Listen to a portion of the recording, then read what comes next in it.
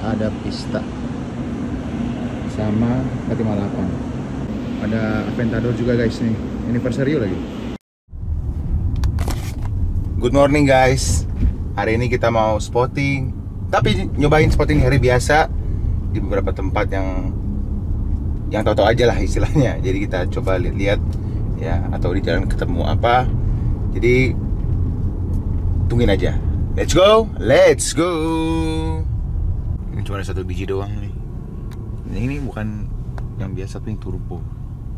Kayak turbo. Kayaknya generasi itu mulai banyak berkeliaran di jalanan. Mungkin karena harganya udah mulai di bawah Fortuner, bahkan harganya Fortuner baru. RAM apa tuh? RAM TRX apa tuh? Bukan TRX sih, RAM yang gede banget, bukan TRX. Tapi ada apa ini? Ada Subaru. Oke guys, kita cek dulu ya. Ada apa aja di sini? Oh, ada Turbo S. Sini. Oke. Terus ada S. Kanan tuh. Kita lagi guys, let's go. Wih, ada 911 jadul tuh. Generasi apa nanti Tias tulis. Maybachnya keren banget ya. Warnanya two-tone gitu, biru sama silver. Wih, ada Vespa. Ini ada Ghost. Kayak bendon, nggak kayak bendon banget sih. Alright. Wih, ini ada SLS. Keren banget tuh, ada Maybach, Bentley, sama SLS. Ini ada Urus. Apa ya, Urus? S1 Urus biasa ya. Keren. 812 GTS ya.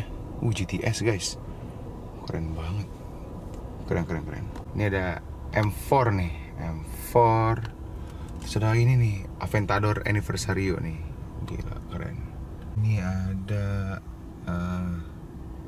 488 sama ini M2 atau M4 ya? Ya itu kayaknya sini. Keren. Mobil apa sih ini yang, aduh lupa lagi namanya sini nih. Wah. Terus ada RX7. Itu kayaknya GT Black Series nih kayaknya. Sama ada N Largo, RS6, sama Subaru nih. Subaru keren. Itu ada 488 tuh. Ada GTS ya, GTS itu kayaknya. Terus ada Turbo S. Ada M3. Ada Maybach. Beda lagi tadi Maybachnya. Terus ada G63 sama Taycan. Guys, ada pista sama K58. Ada Aventador juga guys nih, anniversary lagi. Nah, ini showroomnya mobil atau bos mobil. Apa ini, udah pista, Aven, Urus. Kalian mau kita main ke sana nggak guys? Kalian komen di bawah kalau mau kita ntar main ke sana. Let's go. Wih guys, ini ada mini GP nih. Wah, blur lagi. Mini GP ini M3 Touring. Ini ada Targa nih. Targa Latest Edition yang makin jarang. Itu kayaknya M6 Cabriolet ya kayaknya ya. Keren. Oke guys, kita spotting lagi tempat-tempat yang unusual. Let's go. Ini di Tangerang nih ada A35 sih. Platnya bagus nih. Lihat lagi ya, banyak sih mobil Pajero, Range Rovers. Ada 992 sama ada Targa itu. Belakangnya ada samping tapi udah. Kita lihat lagi guys.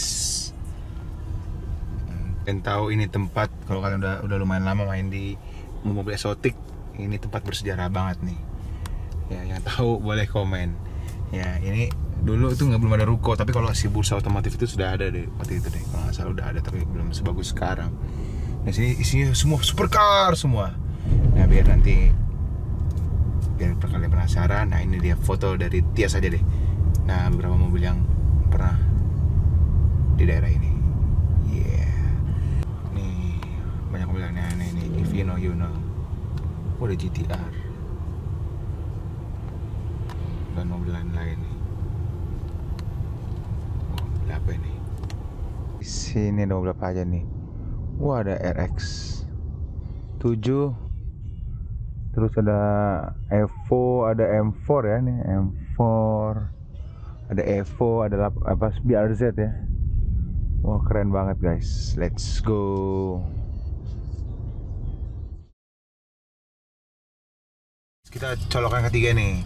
Berarti 70%. Kita ke SKPLU Cempaka Putih nih. Kita lihat apa aman nggak di sini. Let's go guys. Kita coba guys. Ini lagi diproses.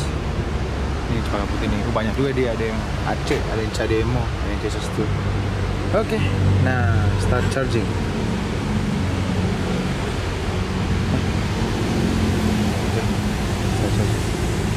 Lah, kok rejected?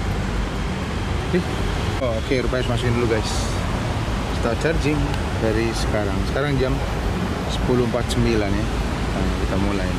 Lagi nunggu kayaknya. Coba kita cek ya. Udah hijau nih. Akhirnya. Harusnya satu dulu berarti. Di sini. Oke, dia udah mulai. 100% dalam 1 jam. Harusnya sih lebih cepet ya. Nah, kita tunggu nih. Sekarang jam berapa sekarang? Jam 11 ya. Kita lihat jam berapa beresnya guys. Kita lagi di keren, nunggu doang sih sebentar. Panas banget soal di luar. Kita ditelepon ke pusatnya. Tadi call center kemarin waktu kita di pick. Nyobain buat telepon nggak bisa. Nah, tadi udah dibales. Katanya tunggu 10 menitan. Nah, semoga dicoba lagi bisa ya. Jadi ya begitulah kehidupan pakai mobil listrik. Susah dukanya banyak kalau nggak punya colokan di rumah. Guys, kita tunggu kabarnya. Let's go. A few moments later. Kita cek guys. Saya sudah komplit.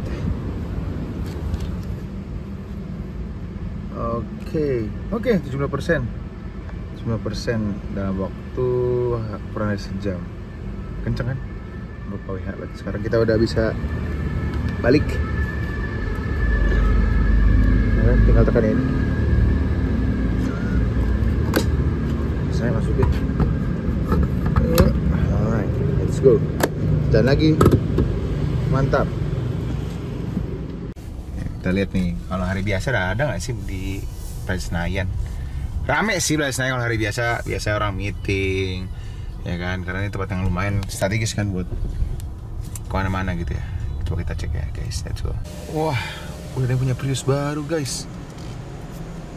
Wah, keren banget. Wah, harus turun nih, ntar turun dulu guys. Gila, keren banget nih Prius baru nih. Jauh lebih cantik pada yang lama. Jauh banget. Tampilannya keren nih, lampunya gini. Kayaknya sih bukan ATPM ya kayaknya. Kalau juga bagus nih kayak velg Corolla ya. Tampilannya keren gini, set. Kayak sedan cakep gitu. Gila, keren. Oh, yang masukin TDA. Wah, akhirnya ada juga selain Agia Berem yang ada stiker TDA-nya. Ini Toyota maksudnya. Ini Prius nih. Prius PHEV. Ini pasti orang-orang kaya nih yang beli kayak gini nih. Yang pingin beda sendiri nih. LCGC kalau di Amerika, tapi di sini bukan LCGC lagi. Harganya mungkin nggak tahu ya, gue nggak tahu berapa harganya. Mungkin bisa sampai 1 M kali ya, atau lebih bahkan. Nah, dibanding sama sebelah nih, kalian tim mana nih? EQA atau Prius? Maaf ya, Mercy, gue sih pingin ini. Masih jarang karena ini masuknya IU kan, TDA. Keren. Itu yang apa? Jimny kayak G-Class tuh. Keren juga ya. Modifan paling mantap tuh kayak kalau nggak salah Liberty Walk ya.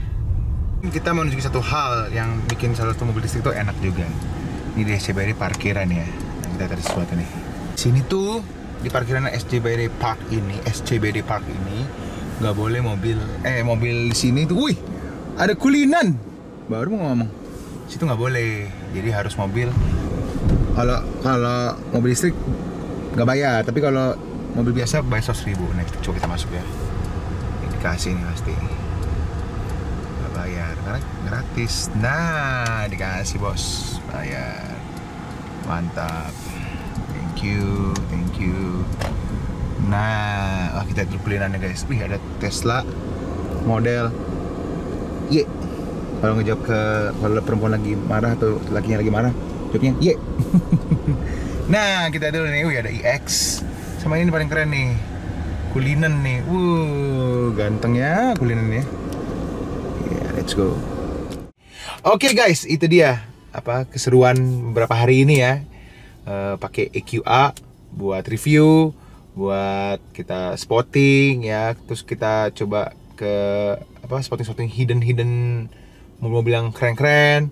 Kemudian kita experience beberapa hari ini, ada yang gua ngeluh sama gua seneng sama tentang charging stationnya, terus kelebihan kekurangannya, kemudian juga banyak hal lah ya.